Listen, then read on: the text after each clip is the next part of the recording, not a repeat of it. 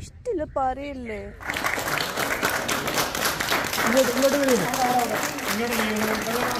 ഇവളിപ്പ ചിരിക്കൂട്ടോ, ഇവളിപ്പ ചിരിക്കൂട്ടോ.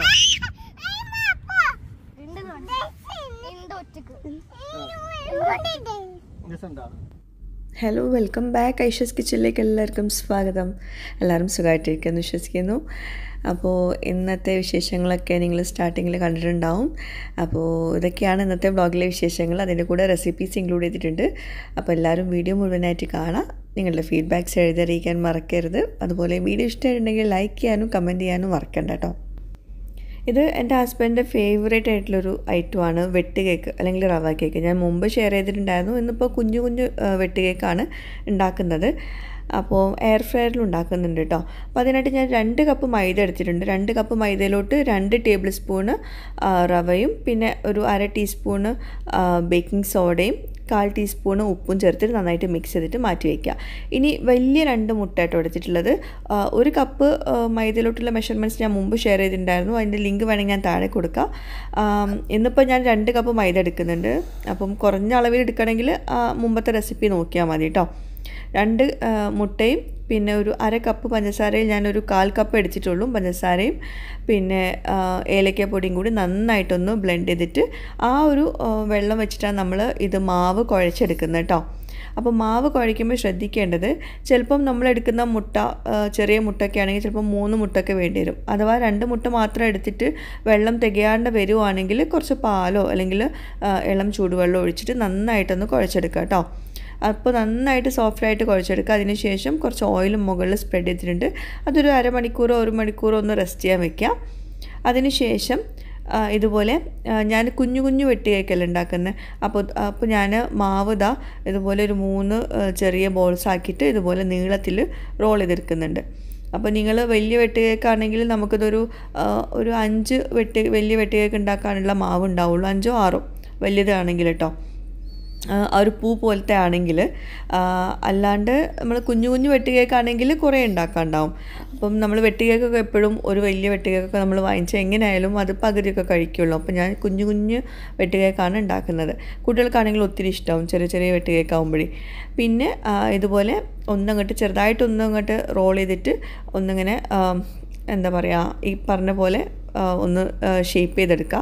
എന്നിട്ട് ചെറിയ ചെറിയ കഷ്ണങ്ങളാക്കുക കേട്ടോ. കാരണം ഇത് ഫ്രൈ ആക്കി കഴിഞ്ഞാൽ ഒന്നുകൂടെ വലുതായിട്ട് വരും. അപ്പോൾ അതുകൊണ്ട് ചെറിയ ചെറിയ കഷ്ണങ്ങളാക്കിയിട്ട് ഇങ്ങനെ ഒന്ന് വെട്ട് കൊടുക്കുക. ഞാൻ എന്താ പറയുക, നേരെയും വെട്ടി കൊടുത്തിട്ടുണ്ട്, ഒന്ന് ചെരിഞ്ഞിട്ടും വെട്ടി കൊടുത്തിട്ടുണ്ട്. വെട്ടി കൊടുത്ത പാടെ നമ്മളൊന്ന് ചെറുതായിട്ടൊന്ന് ഓപ്പൺ ചെയ്ത് കൊടുക്കുക. എന്നാലേ അതിങ്ങനെ ആ ഒരു പൂ പോലത്തെ ഷേപ്പിലൊക്കെ വരുള്ളൂ. അപ്പോൾ ഞാൻ കുറച്ചെടുത്തിട്ട് എയർ ഫ്രയറിൽ വെച്ച് കൊടുക്കുന്നുണ്ട്.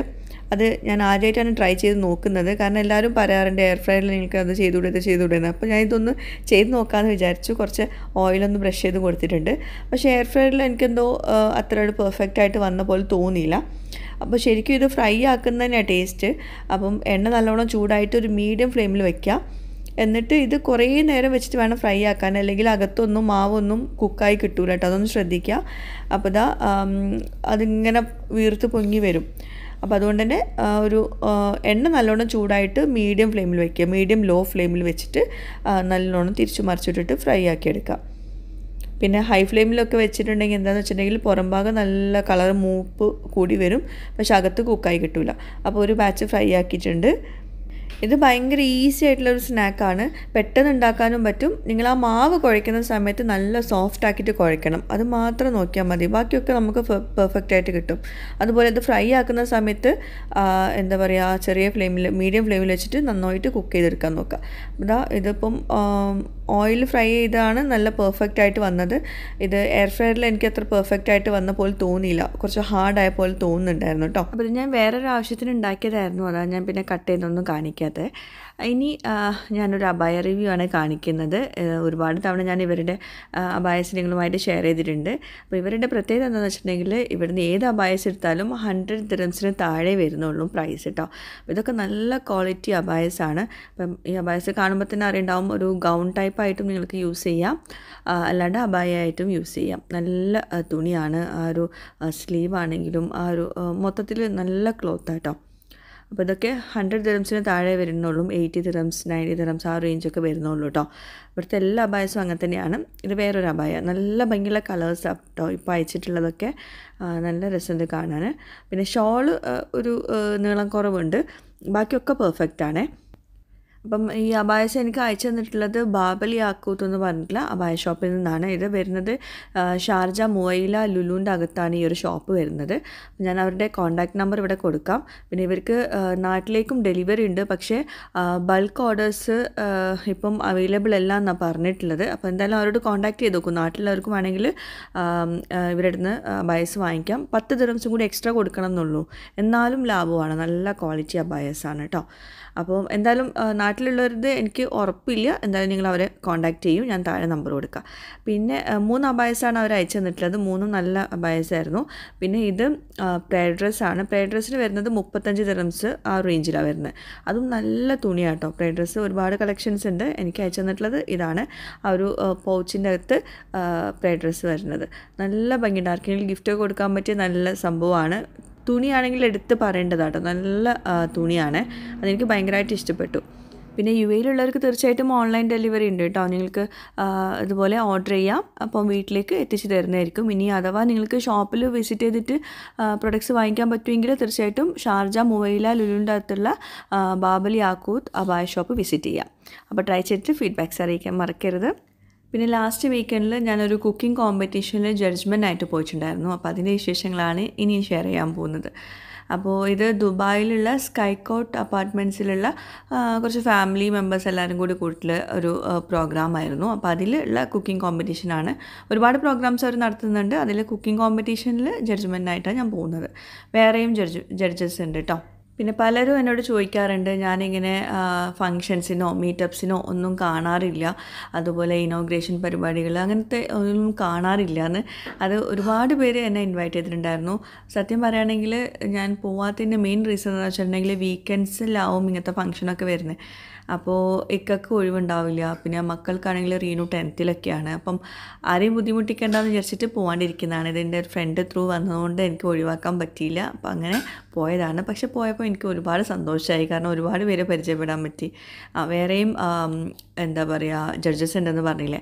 ഒന്ന് അൻവർ സാദത്ത് എന്ന് പറഞ്ഞിട്ടുള്ള ഇൻസ്റ്റഗ്രാമിലുള്ള ഒരു ഫുഡ് ബ്ലോഗറാണ്. പിന്നെ ഒരാൾ സജിനി, അവരും ഫുഡ് ബ്ലോഗറാണ്.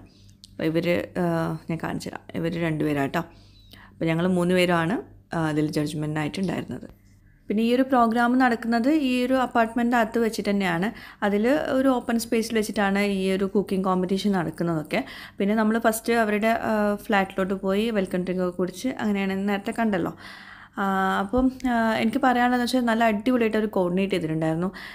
ഇതിൻ്റെ ബിഹൈൻഡ് ആരാന്നുള്ളത് എനിക്ക് വ്യക്തമായിട്ട് അറിയില്ല. അതിൽ എൻ്റെ ഒരു ഫ്രണ്ട് ഉണ്ട്, അല്ല എൻ്റെ ഫ്രണ്ടിൻ്റെ ഒരു ഫ്രണ്ട് ഉണ്ട്, സൗമി എന്നാണ്. ബാക്കി കുറച്ച് പേരുണ്ട്, പേരുകളൊന്നും എനിക്ക് വ്യക്തമായിട്ട് അറിയില്ല, അതുകൊണ്ട് ഞാൻ പേരുകൾ പറയുന്നില്ല. എന്തായാലും അവർ നല്ല അടിപൊളിയായിട്ട് ചെയ്തിട്ടുണ്ട്. ആ പറഞ്ഞ കറക്റ്റ് സമയത്ത് തന്നെ എല്ലാം സ്റ്റാർട്ട് ചെയ്തിട്ടുണ്ടായിരുന്നു. മിക്ക പ്രോഗ്രാംസിലും ആ സമയത്ത് സ്റ്റാർട്ടാവില്ല, എന്നിട്ട് നമ്മളൊരു 1 hour ലേറ്റായിട്ടായിരിക്കും എല്ലാം പരിപാടികളൊക്കെ തുടങ്ങുന്നത്. പിന്നെ ആകെ മൊത്തം എല്ലാം കൊണ്ട് ഫ്ലോപ്പ് ആവും. ഇത് നല്ല അടിപൊളിയായിട്ട് നടന്നിട്ട് നന്നായിട്ട് കോർഡിനേറ്റ് ചെയ്തിട്ടുണ്ടായിരുന്നു. കറക്റ്റ് സമയത്തായിരുന്നു. സമയം, അത് പങ്ക്ച്വാലിറ്റി എല്ലാ പ്രോഗ്രാംസിലും എല്ലാവരും കീപ്പ് ചെയ്യേണ്ട ഒരു സംഭവമാണ്. പിന്നെ കേരള ഫുഡ് കുക്കിംഗ് കോമ്പറ്റീഷനാണ്. അപ്പം കേരള ഫുഡാണ് മെയിനായിട്ട് ഇവിടെ പ്രിപ്പയർ ചെയ്യേണ്ടത്. പിന്നെ അത് ക്രിയേറ്റീവായിട്ടും ആ പ്രസൻറ്റേഷൻ, അതിൻ്റെ ടേസ്റ്റ്, ഫ്ലേവർ അതൊക്കെ ബേസ് ചെയ്തിട്ടാണ് ആ ഒരു ജഡ്ജ്മെൻറ്റ് ചെയ്യേണ്ടത് കേട്ടോ. ഒരുപാട് വെറൈറ്റീസ് അവർ പ്രസൻറ്റ് ചെയ്തിട്ടുണ്ടായിരുന്നു. അതുപോലെ റീനു ആണ് ഈ വീഡിയോസൊക്കെ എടുത്തിട്ടുള്ളത്. അപ്പോൾ അതുകൊണ്ട് തന്നെ കുറച്ച് മാത്രമേ എടുത്തിട്ടുള്ളൂ ആൾ. ഞാൻ അവളോട് കുഞ്ഞു വീഡിയോസ് എടുക്കാൻ പറഞ്ഞപ്പം ആൾ ഒരൊറ്റ നിപ്പിൽ എല്ലാം ഷോർട്ടാക്കി പോസാക്കിയിട്ട് വീഡിയോ എടുത്താൻ തോന്നുന്നു. അപ്പോൾ എല്ലാം ഇങ്ങനെ ഫോട്ടോ എടുക്കുന്ന പോലെയാണ് കാണുന്നത്. ഞാൻ ഇതുപോലെ കുക്കിംഗ് കോമ്പറ്റീഷന് ഒരൊറ്റ തവണ മാത്രമേ പാർട്ടിസിപ്പേറ്റ് ചെയ്തിട്ടുള്ളൂ. ഫയർലെസ് കുക്കിംഗ് കോമ്പറ്റീഷൻ റോസിൻ്റെ സ്കൂളിൽ. അതിൽ ഫസ്റ്റ് അഡിഷൻ ചെയ്തിട്ടുണ്ടായിരുന്നു. അതിൻ്റെ വീഡിയോ ഞാൻ മുമ്പ് ഇട്ടിട്ടുണ്ടായിരുന്നു. അപ്പോൾ അതിൽ നിന്നൊക്കെ എനിക്ക് മനസ്സിലായ ഒരു കാര്യം എന്താണെന്നറിയോ, നമ്മളിതുപോലെ കോമ്പറ്റീഷനിലൊക്കെ പോകുമ്പം എപ്പോഴും ശ്രദ്ധിക്കേണ്ട ഒരു കാര്യം, എത്ര ടേസ്റ്റുള്ള ഫുഡാണെങ്കിലും അതിൻ്റെ പ്രസൻറ്റേഷനും അതിലൊരു ക്രിയേറ്റിവിറ്റി കൊടുക്കുന്നതും അത് നിങ്ങൾ പ്രത്യേകം ശ്രദ്ധിക്കണം. അതിൽ പലതും നല്ല ടേസ്റ്റുള്ള ഐറ്റംസ് ഉണ്ടായിരുന്നു, പക്ഷെ അവരൊന്നും പ്രസൻറ്റേഷൻ അത്ര നന്നാക്കിയില്ല, അതുപോലെ ക്രിയേറ്റീവായിട്ട് ചെയ്തുമില്ല. അപ്പോൾ ആ ടേസ്റ്റ് നമുക്ക് അതിന് മാത്രമല്ല മാർക്ക് കൊടുക്കുന്നത്, പ്രസൻറ്റേഷൻ, ക്രിയേറ്റിവിറ്റി, ടേസ്റ്റ്, ഫ്ലേവർ അതൊക്കെ ഉണ്ട്, ഒരുപാട് ക്രൈറ്റീരിയാസ് ഉണ്ട്. അപ്പോൾ അതൊന്ന് ശ്രദ്ധിക്കുക എല്ലാവരും. ഇനിയിപ്പോൾ ടേസ്റ്റ് നല്ലോണം അടിപൊളി പ്രസൻറ്റ് ചെയ്ത് ക്രിയേറ്റീവായിട്ട് ചെയ്തിട്ടുള്ളത് ടേസ്റ്റ് ഇല്ലാണ്ടായാലും കാര്യമില്ല. അപ്പം ടേസ്റ്റുള്ള സംഭവങ്ങൾ മാക്സിമം പ്രസൻറ്റേഷൻ നന്നാക്കാൻ എല്ലാവരും ശ്രദ്ധിക്കുക കേട്ടോ.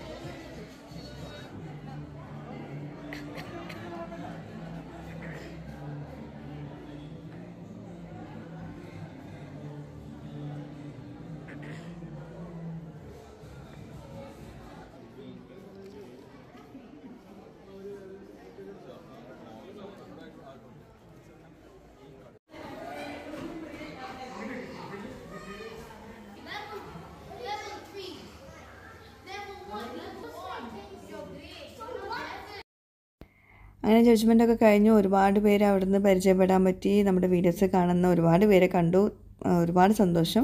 പിന്നെ വിന്നേഴ്സിനെ അപ്പം അനൗൺസ് ചെയ്തിട്ടില്ല കേട്ടോ, അവരുടെ വേറൊരു പ്രോഗ്രാമിൽ ആയിരിക്കും അത് അനൗൺസ് ചെയ്യുന്നതെന്ന് പറഞ്ഞിട്ടുണ്ടായിരുന്നു. ചെറിയ മൊമെന്റോ സ്വീകരിക്കാൻ അവരോട് ഞാൻ റിക്വസ്റ്റ് ചെയ്യാണ്.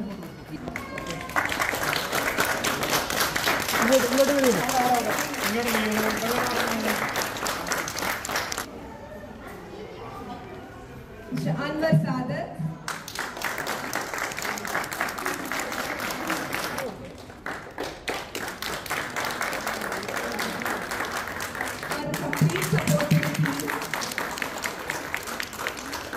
കൂടാതെ നമ്മുടെ കണ്ടസ്റ്റൻസിന് നെല്ലറയുടെ ഒരു ഗിഫ്റ്റ് ഹാമ്പർ ഉണ്ട്. എല്ലാവർക്കും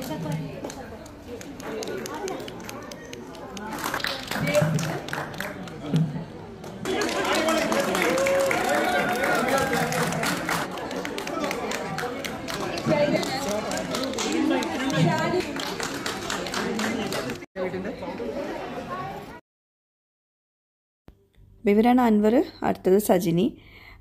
പിന്നെ ഞാൻ പെട്ടെന്ന് പോന്നിട്ടുണ്ടായിരുന്നു കേട്ടോ, കാരണം നമ്മൾ രാവിലെ ഉമ്മൽക്കുയിൽ നിന്ന് വന്നതാണ്. 10:30 ആ സമയത്ത് ഇവിടെ എത്താൻ പറഞ്ഞിട്ടുണ്ടായിരുന്നു. 11 മണി ആ സമയത്താണ് എത്തിയത്. എന്തായാലും ഫംഗ്ഷനൊക്കെ നല്ല അടിപൊളിയായിരുന്നു. പിന്നെ ഞാൻ ഇത് കഴിഞ്ഞപ്പോൾ ഞാൻ പോന്നു. വീണ്ടും അവിടെ എന്തൊക്കെയോ ഫംഗ്ഷൻസും കാര്യങ്ങളും ഫുഡും കാര്യങ്ങളൊക്കെ ഉണ്ടായിരുന്നു. അപ്പം അപ്പോഴേക്കും റൂയിമോൾ കരയാൻ തുടങ്ങിയപ്പോൾ പിന്നെ ഞാനും മക്കളും കൂടി ഇങ്ങോട്ട് പോന്നു. റൂയി കുറേ നേരം ലൊക്കാൻ്റെ കൂടെ നടക്കുന്നത്. പിന്നെ നമ്മൾ വീട്ടിലോട്ട് പോന്നു. പിന്നെ ഇതിൻ്റെ കൂടെ നമുക്ക് വേറൊരു പ്രോഗ്രാം കൂടി ഉണ്ടായിരുന്നു. ലാസ്റ്റ് മൊമെൻറ്റ് വെച്ചിട്ട് അവർ പറഞ്ഞു വേറെ ദിവസത്തേക്ക് ആക്കാൻ പറ്റുമെന്ന്, തലേ ദിവസമൊക്കെ വിളിച്ചിട്ട് പറഞ്ഞിട്ടുണ്ടായിരുന്നു. അപ്പോൾ അതിൻ്റെ ഒരു ഇതും കൂടി ഉണ്ടായിരുന്നു. നമുക്കൊരു വിഷമമായി, കാരണം എല്ലാം നമ്മൾ പ്ലാൻ ചെയ്തിട്ട് ലാസ്റ്റ് മൊമെൻറ്റ് വേറെ ദിവസം ആക്കാമെന്ന് പറയുമ്പോൾ അത് അവരുടെ ഭാഗത്തുള്ള തെറ്റാണ്. എന്തായാലും അതങ്ങനെ തീർന്നു. പിന്നെ അന്ന് വൈകിട്ട് നമ്മൾ ഫ്രൈഡ് ചിക്കനും കോൾസ്ലോ ഉണ്ടാക്കിയിട്ടുണ്ടായിരുന്നു. ഫ്രൈഡ് ചിക്കൻ റെസിപ്പി പിന്നെ ഷെയർ ചെയ്യുക, കോൾസ്ലോ റെസിപ്പി ഇപ്പോൾ ഷെയർ ചെയ്യാം. അപ്പോൾ കോൾസ്ലോ ഉണ്ടാക്കാനായിട്ട് ഒരു 3 ടേബിൾ സ്പൂണോളം മയണൈസ് എടുത്തിട്ടുണ്ട്. മയണൈസ് നമ്മൾ വീട്ടിലുണ്ടാക്കിയത് എടുക്കാം, അല്ലെങ്കിൽ സ്റ്റോർ ബോട്ട്. ഞാൻ സ്റ്റോർ ബോട്ട് മയണൈസായിട്ട് എടുത്തിട്ടുള്ളത് 3 ടേബിൾ സ്പൂണ്. അതിലോട്ട് 1 ടേബിൾ സ്പൂണോളം തൈര് അധികം പുളിയുള്ള തൈരാണെങ്കിൽ ഒരു അര ടേബിൾ സ്പൂണൊക്കെ മതിയാകും. ഒരുപാട് ചേർക്കണ്ട, പുളി കൂടുതലാവണ്ട. ഇത് അധികം പുളിയില്ലാത്ത തൈരാണ്, നല്ല കട്ടിയുള്ള തൈരാണ്. അതിലോട്ട് ഒരു നുള്ളു ഉപ്പും കൂടി ചേർത്തിട്ടുണ്ട്. പിന്നെ പഞ്ചസാര ഇതിലോട്ട് മെയിനാണ്. പഞ്ചസാര ഒരു 2-3 ടേബിൾ സ്പൂണൊക്കെ വേണ്ടി വരും. ഞാൻ 1 ടേബിൾ സ്പൂൺ മാത്രമേ എടുക്കുന്നുള്ളൂ. കാരണം ഇക്കാക്കും അധികം ഷുഗർ പറ്റില്ല, ഞാനും ഡയറ്റിങ്ങിലാണ്, അപ്പോൾ അധികം ഷുഗർ ആഡ് ചെയ്യുന്നില്ല. പക്ഷേ പഞ്ചസാര ഉണ്ടെങ്കിൽ നല്ല അടിപൊളിയാവും. ഇതിന് കുഴപ്പമൊന്നും ഉണ്ടായിട്ടില്ല കേട്ടോ, ഇതും നല്ലതാണ്. അപ്പം നിങ്ങൾ പഞ്ചസാര നിങ്ങളുടെ ആവശ്യത്തിനനുസരിച്ച് എടുക്കുക കേട്ടോ. അപ്പോൾ ഇതെല്ലാം കൂടി നന്നായിട്ടൊന്ന് കമ്പൈൻ ചെയ്ത് കൊടുക്കുക. തൈരിന് പകരം നിങ്ങൾക്ക് വേണമെങ്കിൽ മോരെടുക്കാം, പക്ഷേ ഞാൻ ചൂസ് ചെയ്യുന്നത് തൈരാണ്, എന്നാലേ ആ ഒരു കട്ടിയിൽ കിട്ടുള്ളൂ. അപ്പോൾ ഇതിലോട്ട് നമുക്ക് അതൊക്കെ മിക്സ് ചെയ്തതിന് ശേഷം നമുക്ക് 2 കപ്പ് ക്യാബേജ് ഇതുപോലെ കട്ട് ചെയ്ത് ചേർത്ത് കൊടുക്കാം. പിന്നെ ക്യാബേജിൻ്റെ അത്ര തന്നെ ക്യാരറ്റ് എടുക്കണ്ട, ക്യാരറ്റ് കുറച്ച് മതി. അത് ഗ്രേറ്റ് ചെയ്തതാണ് ചേർത്തിട്ടുള്ളത് കേട്ടോ ക്യാരറ്റ്. എന്നിട്ട് അതെല്ലാം കൂടി നന്നായിട്ട് കമ്പൈൻ ചെയ്യുക. കമ്പൈൻ ചെയ്യുമ്പോൾ എപ്പോഴും കൈ കൊണ്ട് കമ്പൈൻ ചെയ്യുന്നതാണ് നല്ലത്. അപ്പോഴാണ് ക്യാരറ്റിലോട്ടും ക്യാബേജിലോട്ടുമൊക്കെ ആ ഒരു മിക്സ് നന്നായിട്ട് പിടിക്കുകയുള്ളൂ. അപ്പോൾ നന്നായിട്ട് കമ്പൈൻ ചെയ്ത് കൊടുക്കുക. ഞാൻ കൈ കൊണ്ട് തന്നെയാണ് കമ്പൈൻ ചെയ്തത്, കാണിച്ചില്ല എന്നുള്ളൂ. എന്നിട്ട് ഇത് ഒരു അരമണിക്കൂർ ഫ്രിഡ്ജിൽ വെക്കുകയാണെങ്കിൽ നന്നായിട്ട് സെറ്റായി കിട്ടും. ഞാൻ ഫ്രിഡ്ജിലൊന്നും വെച്ചില്ല, നമുക്ക് തണുപ്പുള്ള പറ്റില്ല. നമ്മൾ നേരെ അത് കഴിച്ചു കേട്ടോ. അപ്പോൾ ഭയങ്കര സിമ്പിളായിട്ട് ഉണ്ടാക്കാൻ പറ്റുന്ന ഒരു ഈ നമ്മൾ ക്യാപ്സിൻ്റെ കൂടെ ഫ്രൈഡ് ചിക്കൻ്റെ കൂടെയൊക്കെ കഴിക്കുന്ന ഒരു ഐറ്റമാണ് ഈ കോൾസ്ലോ. അപ്പം ഭയങ്കര സിമ്പിളായിട്ട് ഇത് വീട്ടിൽ തന്നെ ഉണ്ടാക്കാൻ പറ്റും. ഇത്രേ ചേരുവകളുള്ളൂ. അപ്പോൾ എല്ലാവരും ട്രൈ ചെയ്ത് നോക്കുക. അറിയാത്തവർ ഉണ്ടെങ്കിൽ എന്തായാലും ട്രൈ ചെയ്യുക, അറിയുന്നവരുണ്ടെങ്കിൽ ദയവായിട്ട് ക്ഷമിക്കുക. ഞാൻ കുറേ മുമ്പ് ഇത് റെസിപ്പിയൊക്കെ ഷെയർ ചെയ്തതാണ്. അപ്പോൾ ഫ്രൈഡ് ചിക്കൻ്റെ കൂടെ ഈ ഒരു കോൾസ്ലോ ഉണ്ടാകുമ്പോഴാണ്, ആ ഒരു മധുരം കണ്ട് കിട്ടുമ്പോഴാണ് നമുക്ക് അത് മടുപ്പില്ലാണ്ട് കണ്ടിന്യൂസ് ആയിട്ട് കഴിക്കാൻ തോന്നുക. അപ്പോൾ ഇവിടെ ഞങ്ങൾ ഈ കോൾസ്ലോ ഇല്ലാണ്ട് ഇതൊന്നും കഴിക്കാറില്ല. മയണൈസിനേക്കാളും കൂടുതൽ നമ്മൾ കഴിക്കുന്നത് കോൾസ്ലോയും അതുപോലെ ടൊമാറ്റോ കെച്ചപ്പും കേട്ടോ. മയണൈസ് മാത്രം അങ്ങനെ കഴിക്കാറൊന്നുമില്ല. ഇതെല്ലാതും വല്ലപ്പോഴും മാത്രം കഴിക്കുന്നതാണ്, എപ്പോഴും അല്ല കേട്ടോ. അങ്ങനെ പിന്നെ ഇത് വേറൊരു ദിവസം, അതായത് ശനിയാഴ്ച വൈകിട്ട് നമ്മൾ വൈകുന്നേരം ഒന്ന് പുറത്ത് പോയിട്ടുണ്ടായിരുന്നു. അപ്പോൾ അതിൻ്റെ വിശേഷങ്ങളും കൂടി ഇതിൽ നിന്ന് കൊടുക്കുക. പലരും പറഞ്ഞിട്ടുണ്ടായിരുന്നു മക്കൾ സംസാരിക്കുന്ന ലൈവായിട്ടുള്ള വോയിസോ കൊടുക്കാൻ വേണ്ടിയിട്ട്. അപ്പോൾ ഇതിൽ കുറച്ച് റൂഹിമോളെ കുറുമ്പും കാര്യങ്ങളൊക്കെ ഉണ്ട്. അപ്പോൾ ഒന്ന് കണ്ടു നോക്കൂ. ജസ്റ്റ് ഒരു ചെറിയൊരു വൈകുന്നേരം വെയിലൊന്ന് കൊള്ളാൻ വേണ്ടിയിട്ട് പുറത്തിറങ്ങി, അത്രയേ ഉള്ളൂ. ഈ ഗൾഫ് കൺട്രീസിലുള്ള കുട്ടികളെ എപ്പോഴും ശ്രദ്ധിക്കേണ്ട ഒരു കാര്യമാണ് ഈ വൈറ്റമിൻ ഡിൻ്റെ കുറവ്. അപ്പം ഇടയ്ക്കിടയ്ക്ക് കുട്ടികളതുപോലെ ഈ വെയിൽ കൊള്ളിക്കാനുള്ള പർപ്പസിനായിട്ട് പുറത്ത് കൊണ്ടുപോകുന്നത് വളരെ നല്ലതാണ്. ഇവിടെയൊക്കെ ഇടയ്ക്കിടയ്ക്ക് കുട്ടികളങ്ങനെ ഈ ഒരു പേരിനായിട്ട് അറ്റ്ലീസ്റ്റ് ബിൽഡിങ്ങിൻ്റെ താഴെങ്കിലും പോയി നിൽക്കാൻ പറയും. വെറുതെ പോയിട്ട് റീനോടും റോഹിനോടും പോയി നിൽക്കാൻ പറയും. ഞാനും വെയിലുള്ളുന്ന കുറേ കുറവാട്ടോ.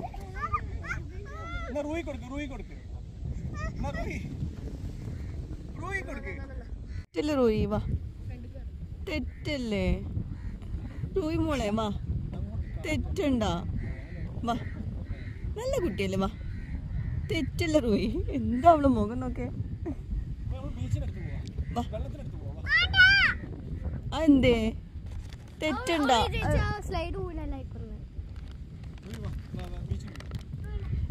മുഖം നോക്ക്. അതിന് അങ്ങനെ ആക്കുന്ന റൂയി, പെണങ്ങല്ലേ.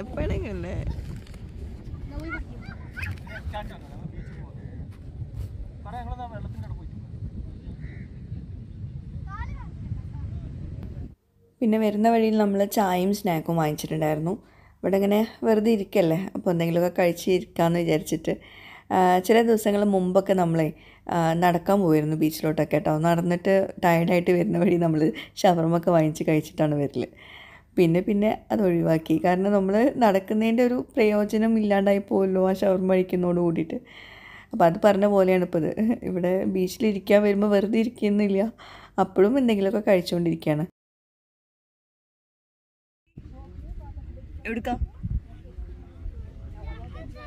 എവിടുക്കാ പോണ്ടേ?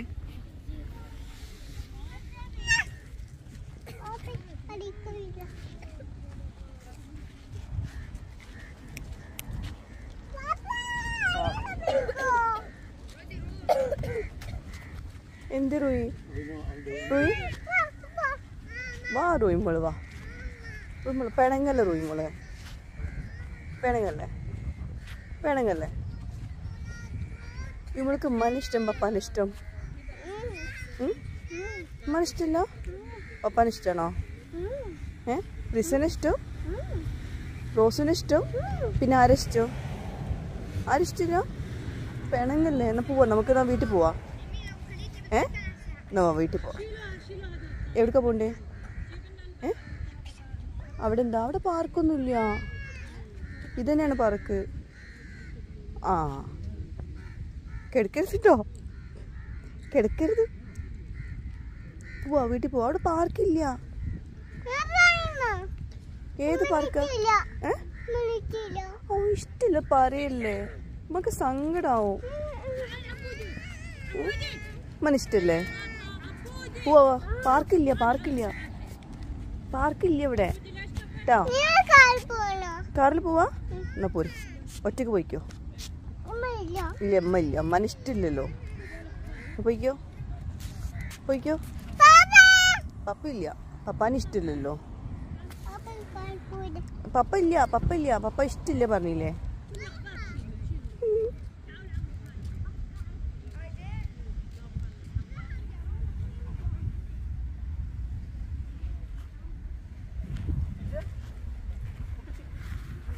കുട്ടി തെറ്റിട്ടുണ്ട്.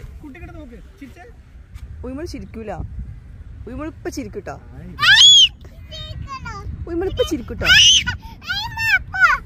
ഉയ്മൾ ഇപ്പൊ ചിരിക്കൂട്ടോ. ചിരി വരണ്ട് ഉയ്ക്ക്. സ്ലൈഡ് പോണോ? ആ എന്നാ സ്ലൈഡിൽ പോരും. വീട്ടിൽ വലിയൊരു സ്ലൈഡ് ആക്കി വെച്ചിട്ടില്ലേ റോസ് റൂയിക്ക്? റൂയി തച്ചിരിക്കണേ.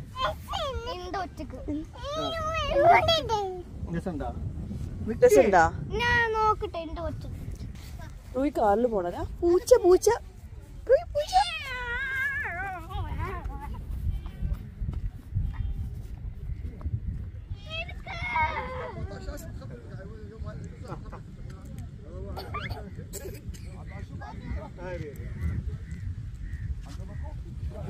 അവള്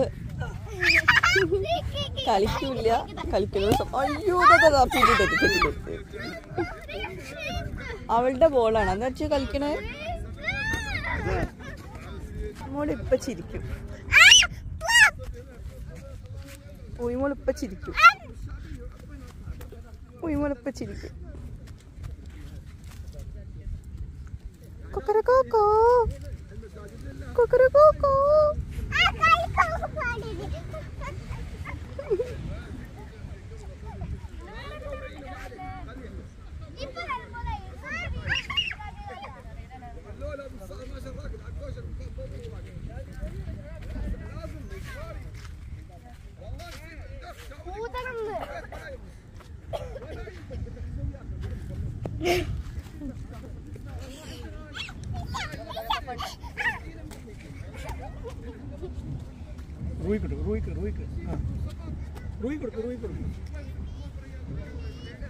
റൂയി ചിരിക്കൂല. Okay ready 1 2 3 start. ഇപ്പൊ ചിരിക്കും. കിടന്നോ കിടന്നോ കിടന്നോ കിടന്നോ കിടന്നോ കിടന്നോ കിടന്നോ കിടന്നോട്ടെ കിടന്നോട്ടെ. കൊക്കരക്കോക്കോ വരും. കിടന്നോട്ടെ കിടന്നോട്ടെ കിടന്നോട്ടെ. അവിടെ കിടക്കാൻ പറഞ്ഞാൽ കിടക്കൂല. കിടക്കണ്ടെന്ന് പറഞ്ഞാലേ കിടക്കുള്ളൂ.